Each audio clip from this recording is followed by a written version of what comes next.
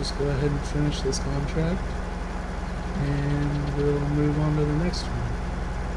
I am actually going to go ahead and accept that Field 68 contract just to get some money in the bank. And that should allow us to be able to rent a smaller harvester for sure. So borrow items.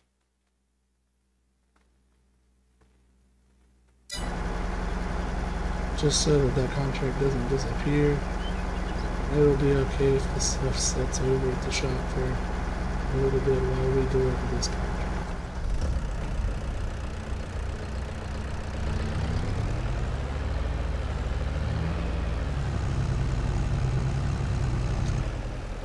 Before we go much farther, I'm just going to go ahead through here and change some game settings, just so you can guys see what I'm planning on.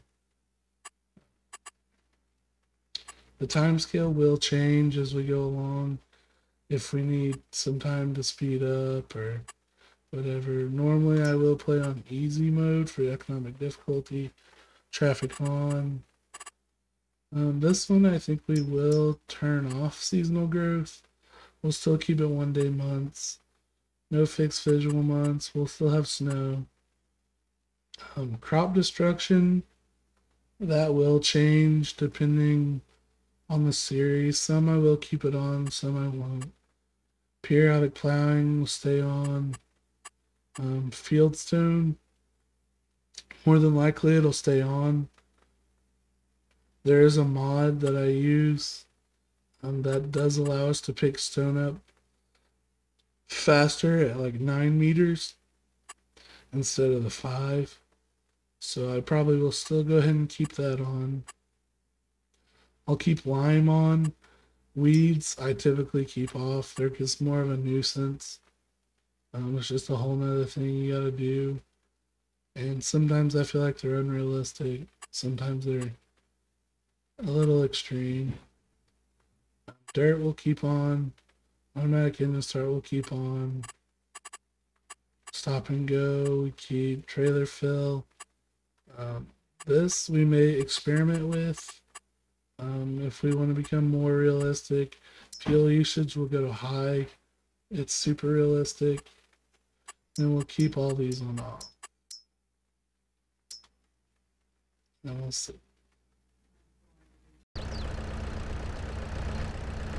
So like I said, once we get this down here and we get all this delivered, we'll finish the contract and we'll look at what's selling wheat for the highest. But considering we won't actually have that much, I may just go ahead and sell all of it at Feeding Grain South. Probably just makes more sense to do that since time is money.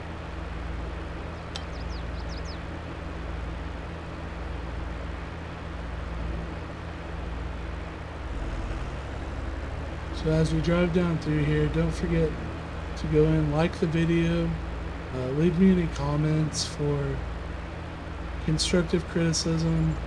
I'm still really new at this. I'm sure it's super awkward. I'm not typically a come out of my shell type of person. This is definitely a jumping out of the shell head first. I'm not a public speaker by any means.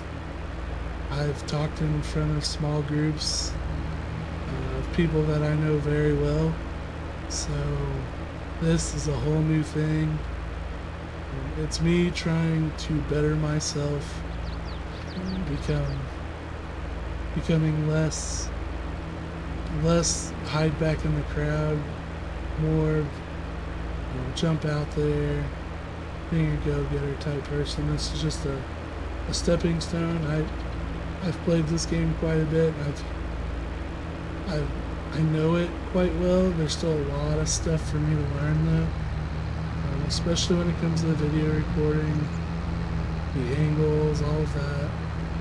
It's quite interesting. I've watched videos, popular content creators, of course Daggerwin, DJ Goham, all of them. A goal would obviously be to become a Giants partner at some point, maybe, if I can. If not, it's still fun just to come out and make the videos, interact with everybody, and just try and better myself. If we're not always bettering ourselves, then what are we doing? Just going through the motions.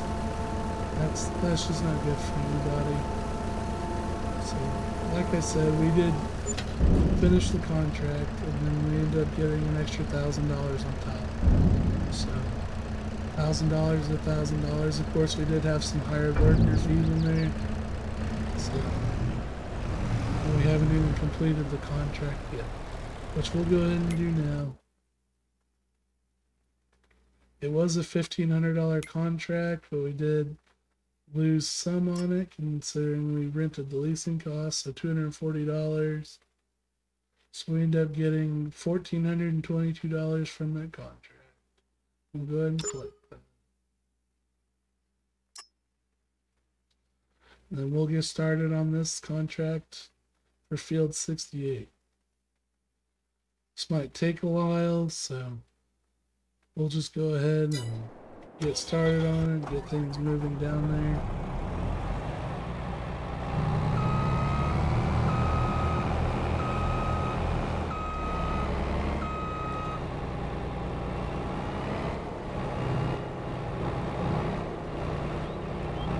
So I would like to eventually get a wheel.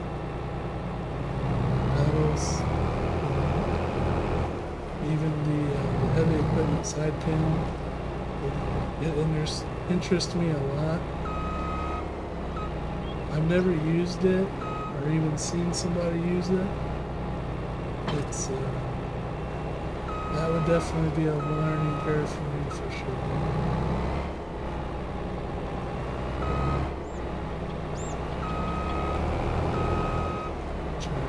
This trailer's coming over, so and it's headed.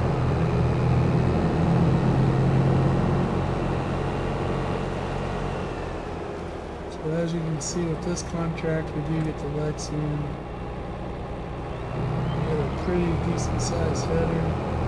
We get the quad track, the Bergman seat or the auger wagon. And we got trailers. Clearly they wanted me to do some karting for this setup, which we will probably do. I'll probably do a little bit of harvesting and then do some karting, some transport to food inside. It's not that far to go from 68. So.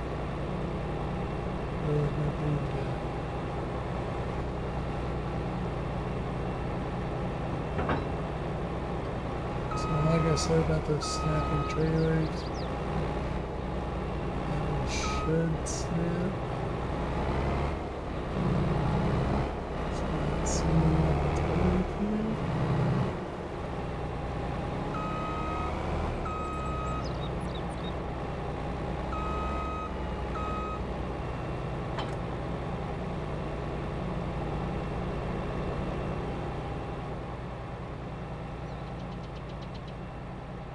Definitely not snapped on me. Well, I guess we'll see if it right.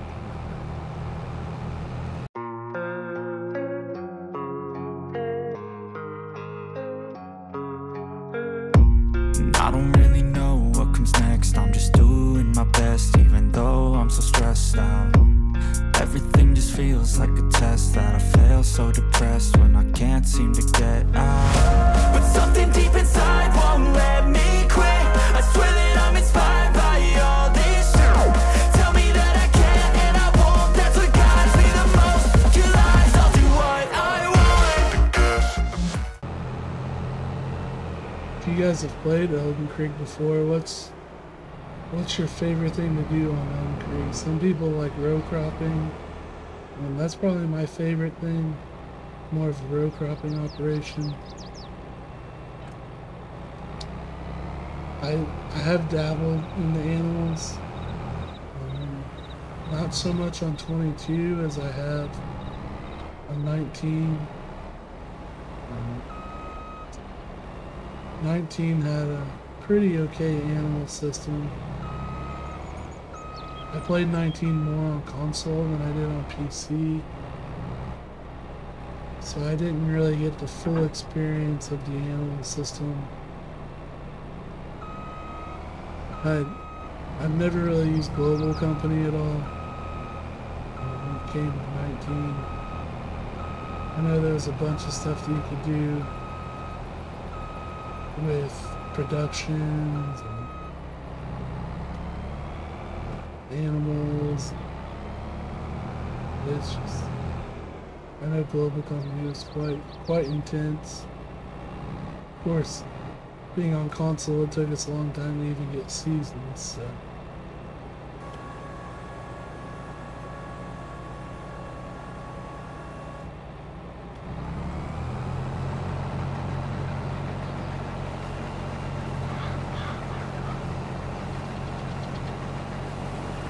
Luckily, having such a big header on this one, should go through this pretty quickly. It would be nice canola, so we won't get any straw from it. There are mods out there, I believe you can. I know there definitely was on 19 where you can get straw from, like soybean, canola. I think they have corn, maize, depending on which side of the pond you're on.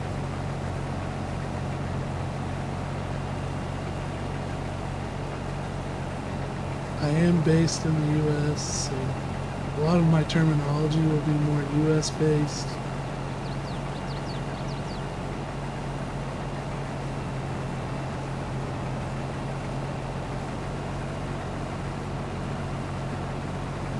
So if you guys are from Europe or even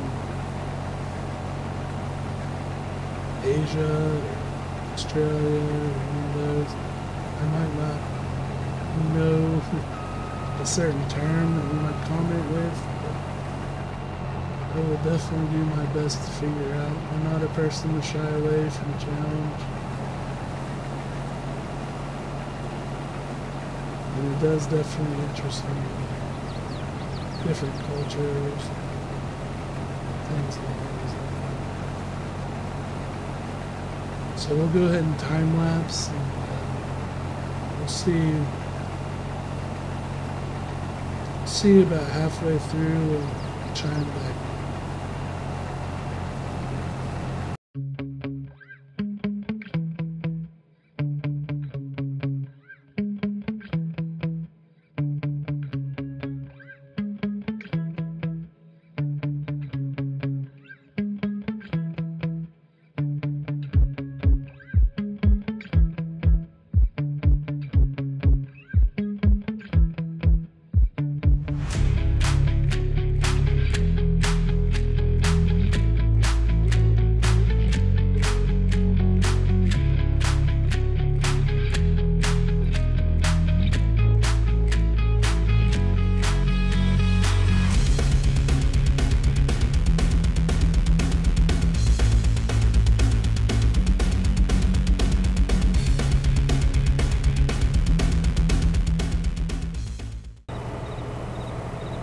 So we'll get him emptied out here, and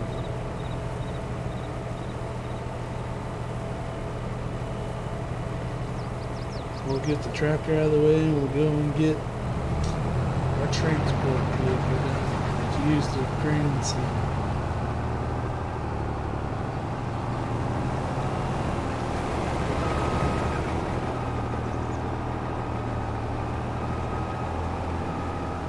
The beacons in this game, when you turn on realistic beacons, they're so realistic looking. For those of you that don't know how, if you're on, I believe, Xbox One, or not Xbox One, Xbox Series, PS5, and PC, you can turn on realistic beacons. However, you cannot do it when you're in the game. You have to go out to the main menu and go to the settings from there. It is such a nice touch though.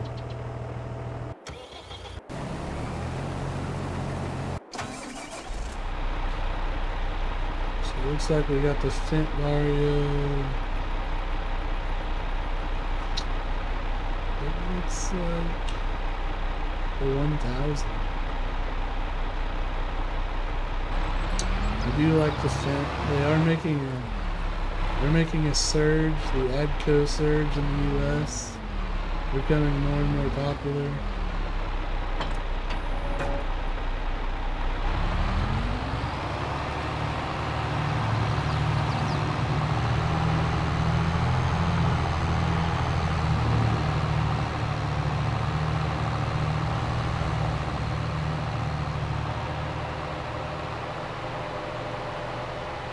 Because obviously we've had Challenger for a little bit. The Challengers who bought Caterpillar from Ag. So we used to have the Caterpillar Ag tractors, which you don't really see obviously anymore since Challenger bought them. So AGCO has tried to come into the US and they're making a pretty good surge. We're seeing more and more of them.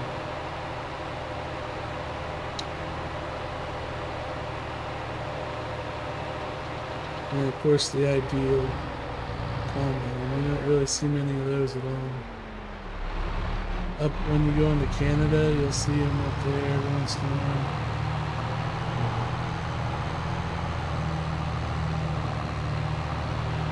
The US, there's just not a whole lot of them. I think it's more the dealer support just isn't totally there yet. The more they can get dealer support, the better they'll be.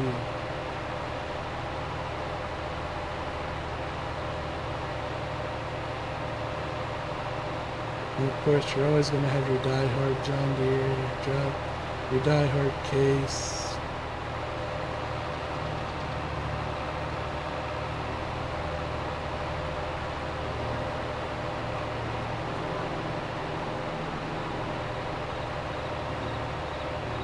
So we'll get this over here to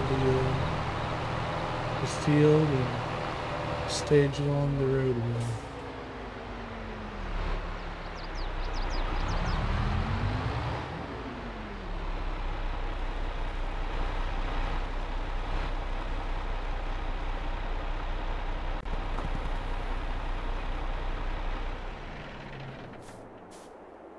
It really is good graphics that they have on this game.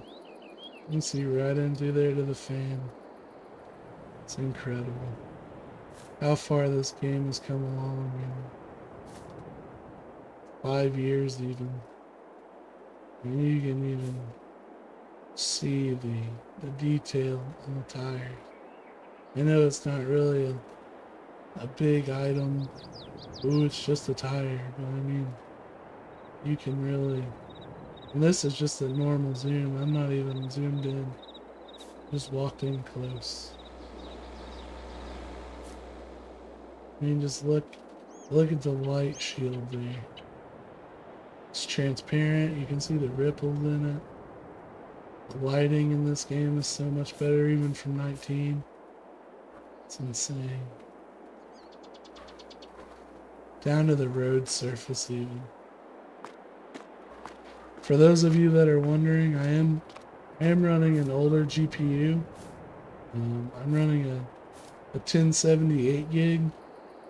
So I mean that's pretty impressive that they're able to get that good of a render for an older GPU. I mean, they even have the camera or a sensor / camera in front of that. That's insane. So like I said, I am running an older GPU. It's the Asus ROG Strix, the 8GB 1070 GTX 1070. For this game, it's plenty. Even with doing some video recording, it's pretty well. It gets up to about 85% usage at most. which is still high, but I'm also running the game on the highest settings that I can. Um, and it's just incredible. Almost has me speechless how far games have come.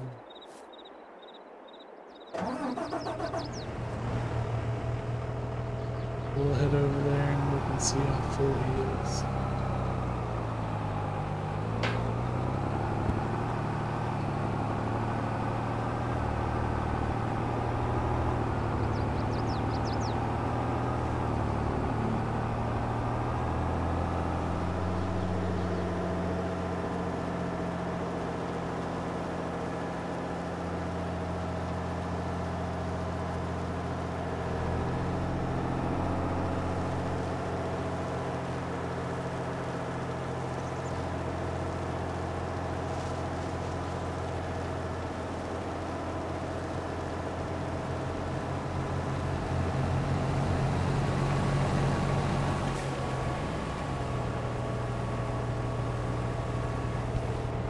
Got there a couple seconds too late.